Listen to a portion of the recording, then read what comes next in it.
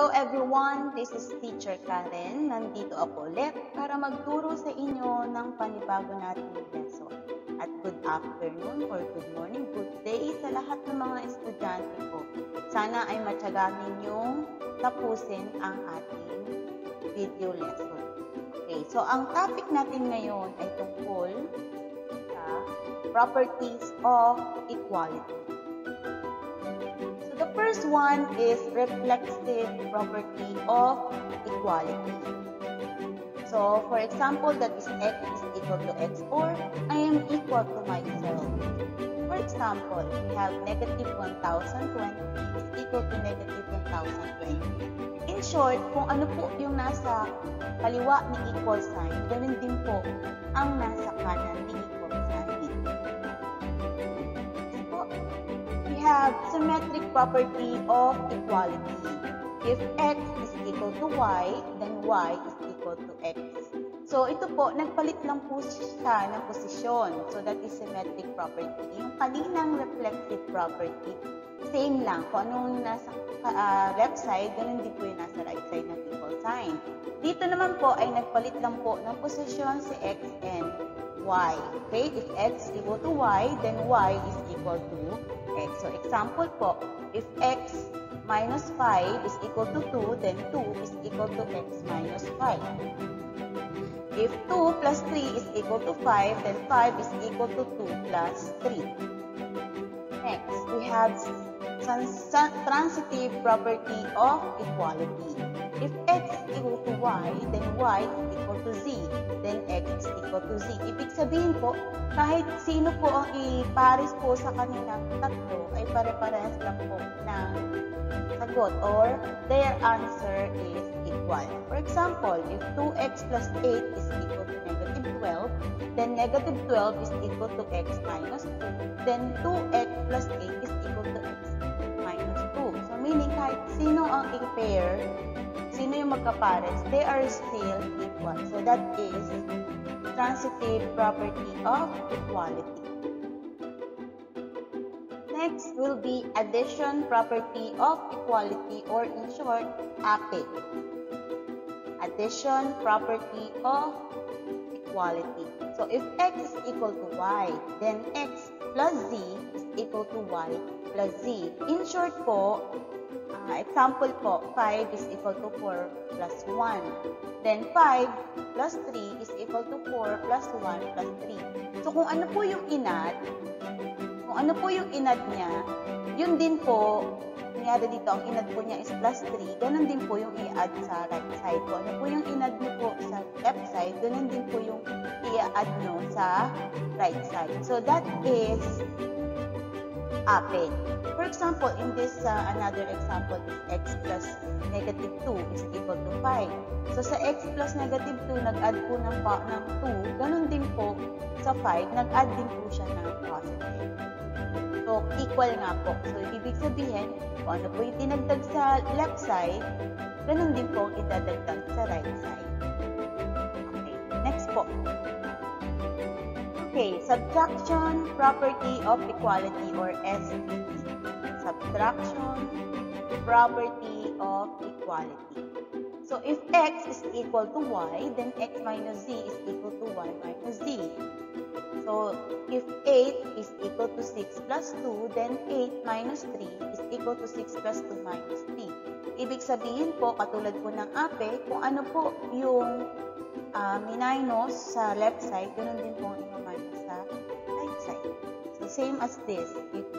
If 2y plus 4 is equal to 10, then 2y plus 4 minus 4 is equal to 10 minus 4. So, nag-minus po, nag-subtract po tayo ng 4, ganun din po, nag-subtract po tayo ng 4 sa right side. Kung ano po yung nilagay sa left side, ganun din po ilalagay sa right side. Next po, multiplication property of equality, or MPE. Multiplication property of equality. So, if x is equal to y, then x times z is equal to y times z. Same as APE and SPE. Kung ano po yung pinang-multiply nyo, kung equal naman yung si x at si y, equal sila, then kapag nag-multiply ng number, dapat both sides parehas. So their answer is still equal. Okay po, katulad po nito, if 10 is equal to 6 plus 4, then 10 times 3 is equal to 6 plus 4 times 3. Okay po. So, lagyan natin ito ng parentheses. Dapat po may parentheses. Lagyan natin. Lagyan natin siya ng parentheses.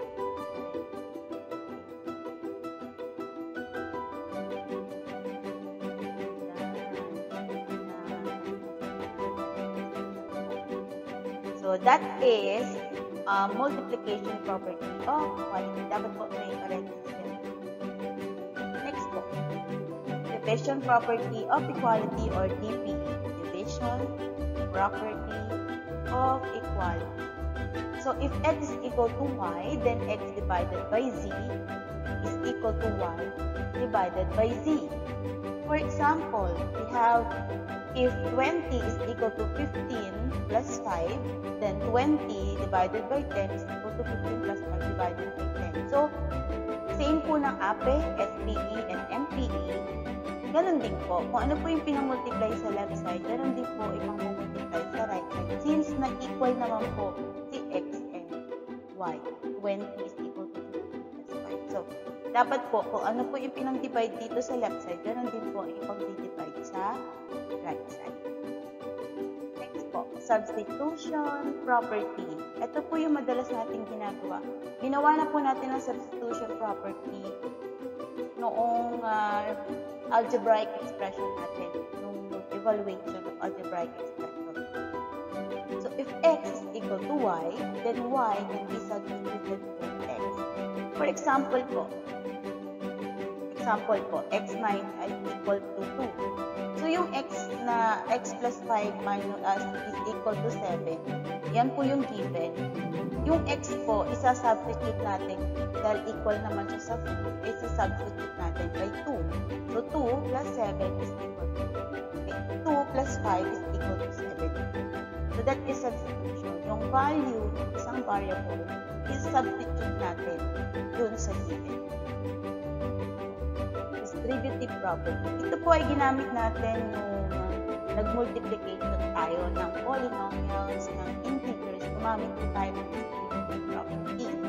For example po, if x times y plus z is equal to xy plus xz. Ibig sabihin po, si x in-distribute kay y, so naging xy. And then si x in-multiply din kay z, kaya naging xz. Ganon din po mangyayari kay 2. 2 in-multiply kay 3, kaya 2 times 3. And then plus, tapos 2 times 4, yan po. Yan po yung distributive property. Next po, completely, we will practice. So, if 2 plus 5 is equal to 7, then 7 is equal to 1 kung gagawin natin siyang symmetric property. Kasi ang symmetric property ay nagpapalit ng posisyon. Kung 2 plus 5 is equal to 7, then 7 is equal to 1. That is 2 plus 5. Kasi symmetric, nagpalit lang siya ng posisyon. Okay, next po. 80 times 2 is 84. 80 plus 4 times 2 is equal to 84 times. So, gagawin po natin siyang multiplication property of equality or MPE. So, si 80 plus 4 naging 84. And then, ano po yung ipang-multiply sa kanya para maging multiplication property? So, ang gagawin po dyan, 2 pa rin. Kasi kung ano yung minultiply, pinang-multiply mo sa left side, ganun din po ang ipang-multiply sa right side. Next po. If 11 plus 8 is equal to 19 and 19 is equal to 10 plus 9, then 11 plus 8 is equal to what? Gagawin natin siyang transitive property. So, meron na tayong 11 plus 8 at meron na tayong 19, dalawang 11 plus 8, dalawang 19. So, x is equal to y is equal to z. So, then, x is equal to 1. So, 11 plus 8 is equal to 1 para maging transitive property. So, the answer is 10 plus 9. Kasi nagdalawa na si 11 plus 8, saka si 19. So, si 10 plus 9 na lang. Okay, next. Number 4. 3 plus 10 plus negative 9. So, pinag-add na po si 3 plus 10 naging 13. Then, ano na po ang i-add ko ito para maging addition property of equality? So, that will be negative 9. So, that is addition property. Next po, number 5.